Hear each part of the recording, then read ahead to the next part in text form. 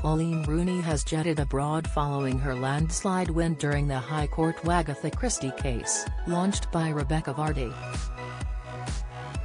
The wife of Wayne Rooney now famously accused Rebecca's Instagram account of leaking various stories to the British media, which Vardy claimed was defamatory.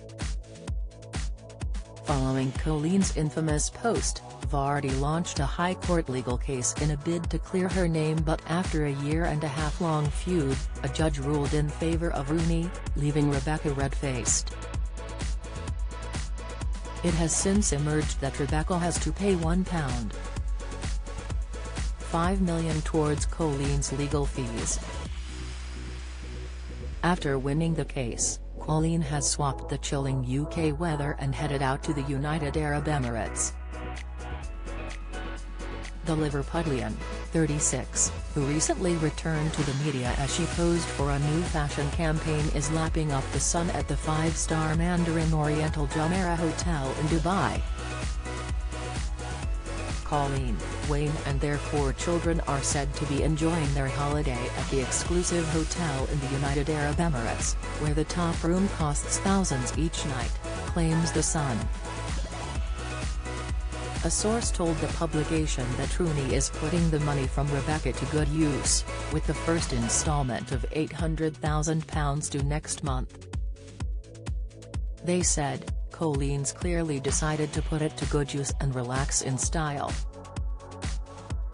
Everyone knows she loves a holiday, sometimes she goes on a dozen a year, but this is something else. Think luxury at the very highest end, they've flown out first class, no expense has been spared," before adding the trip is 2 fingers up to Becky. The lavish hotel boasts several first-class eateries including a sprawling pool bar, as well as a caviar bar. On average, a standard room goes for around £169 per night, while their 2-bedroom Premier Sea View suite goes for £9,200.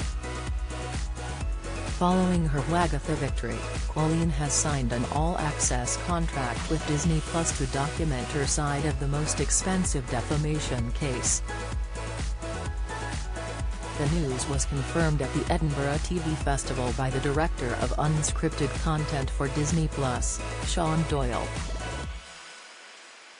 A spokesperson for the streaming giant said, "The 3-part series will take viewers from the circumstances that led to her infamous Instagram post that broke the internet all the way to Coleen being a successful defendant in one of the UK's highest-profile High Court defamation cases brought against her by Rebecca Vardy."